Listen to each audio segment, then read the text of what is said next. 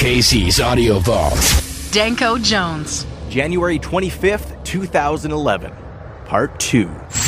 Yeah, I was hanging out in my underwear on set that day. What was going on in your life at that time? That would have been just right when the band started getting going. Were you a university student, a dishwasher? Well, part of the thing is it paid for my rent for a month. Like, that was one of the reasons why I did it. I mean, I did it mainly because I wanted to work with Bruce LaBruce, but it also paid for my rent, man, and I was dead broke. So I did it for that. But we were just working jobs, trying to tour in the band. At the time in '97, we were hitting DC a lot and the Northeast. So we were touring. We were doing like really skid tours in a van, no merch, playing with the makeup and hanging out with blonde redhead and stuff. Those were those days, man. It was wild. What were the aspirations at that time? Because you had been together for a while, and from the press at that moment, you didn't really want to even put out a record. Well, that was the time during those first 2 years. It was exactly our mindset. We were hell bent on just doing. We wanted to be on our favorite indie labels. We wanted to get signed to Touch and Go. That was my ultimate goal because that was my favorite label at the time. They had all the cool bands at that time, back in the mid to late '90s. All those, Shellac and Jesus Lizard and Mule and the Buttholes. Well, not the Buttholes because they were suing Touch and Go at the time. But all that whole scene was. I was John Boy. I was really into all those bands. So that's what we were aspiring towards, and we didn't want to settle for anything else. And so we said no labels, nothing. And what we did is we just kind of worked our way into the fabric of that scene where we networked and we met up with bands and we started touring with them and playing with them.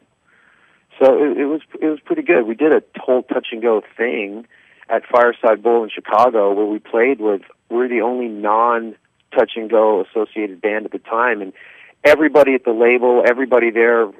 Everybody thought we were going to get signed. We were talking with Corey Rusk, the label head. It was almost, from what I thought, a done deal. I don't know how much of this is going to get on the air or how much is interesting to Power 97 listeners, but it was, those were the days, man, when we were just really. It was a naivete, idealism, and arrogance all rolled into one. Do you know why you didn't get signed at that point? Yeah, because they thought someone told us that there's a few people who thought we were sexist. There's an argument there, I suppose.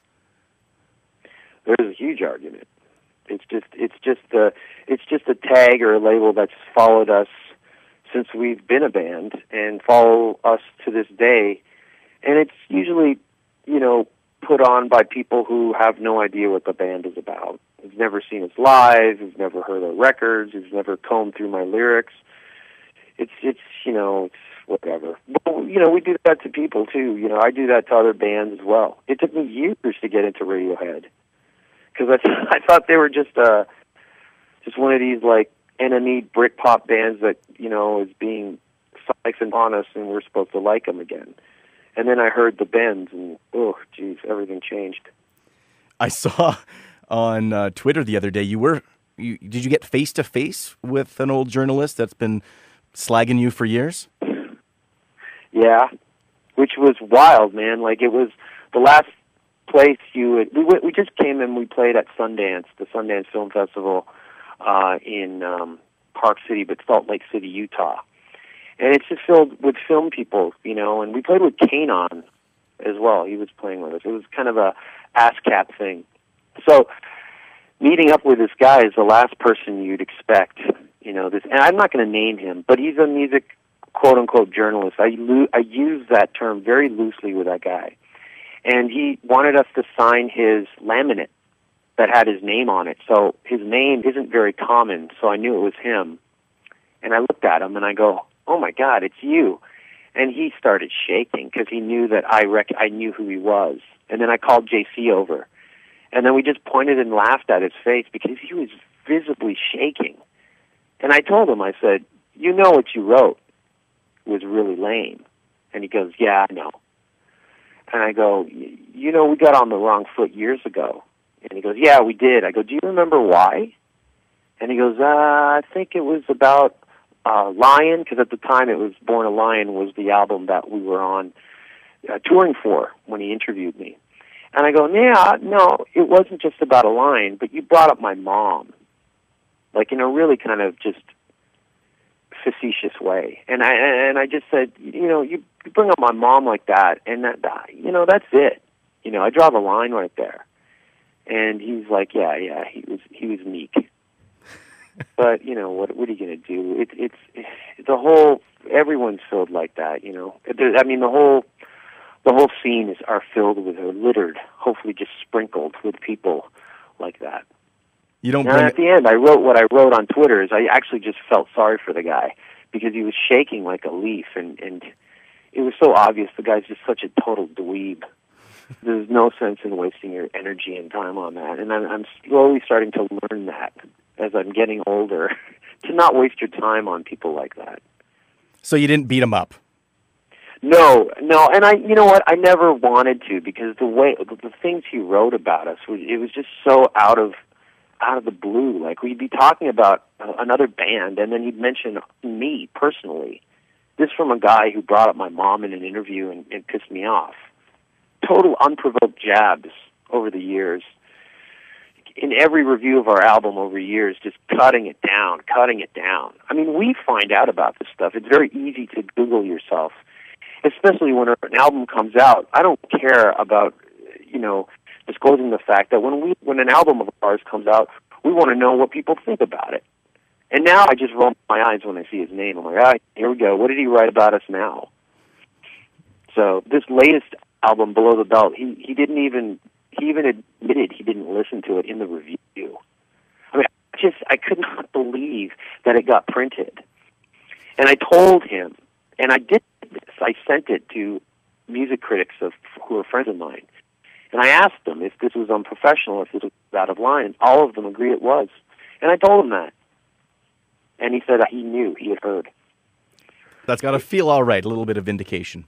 I have to admit, it felt It really felt great. It felt great. Well, you're kicking people's asses in the new videos. You got quite the cool cameos: Mike Watt, Lemmy, Selma Blair, Elijah Wood. You got the Karate Kid. Are you getting a better video budget these days? You know, no, we don't. I was telling everyone it cost us $20, and then I started to think, should we tell people that it cost $5 million?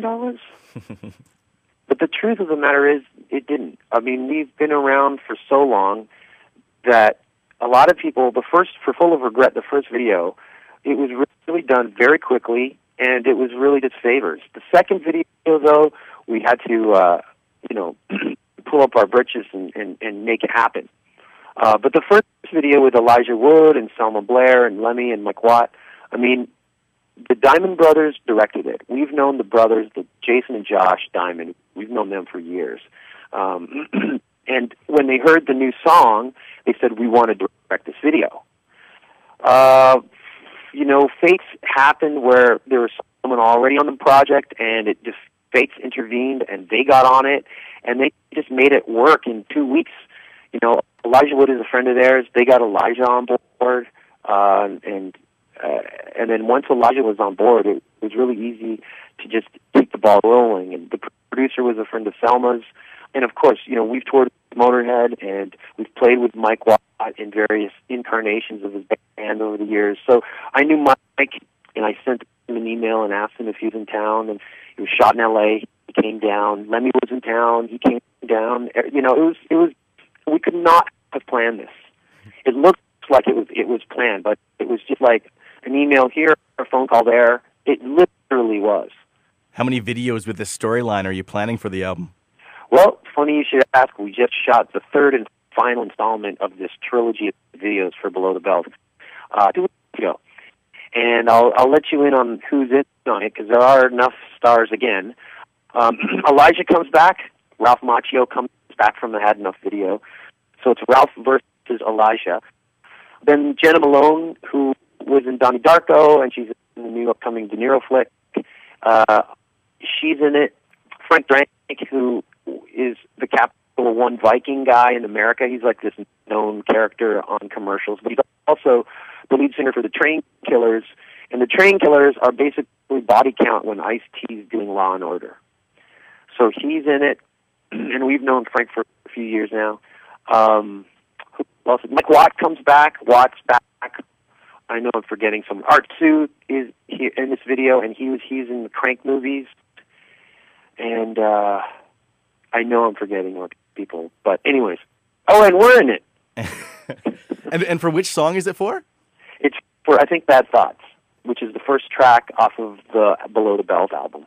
You had dropped by the station when Never Too Loud first came out, and you were saying that album, you were kind of going for a Thin Lizzy, Kiss kind of feel. For the new one, Below the Belt, was there something specific, a sound that you wanted to nail down?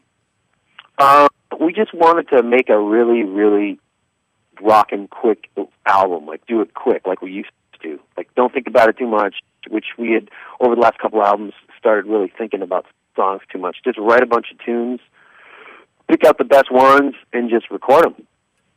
No real thought. And, there's a few songs on there that have a super Kiss vibe, which is something I don't think we ever really captured if we even tried. And when I say Kiss, I mean like rock and roll over, Love Gun, Dress to Kill Kiss. So that vibe's in there heavily, and little thought put into it, just rock it out. Danko, I appreciate we had a nice long chat today, and we will see you tonight. Danko Jones playing Silverados. Thanks again for the phone call. All right, thanks, Casey. All the interviews you want on iTunes and at Power97.com. Casey's Audio Vault. Casey Norman is Power 97's music director and can be heard every weekday from 2 till 6 in Winnipeg, Manitoba, Canada. Power 97 is Winnipeg's best rock.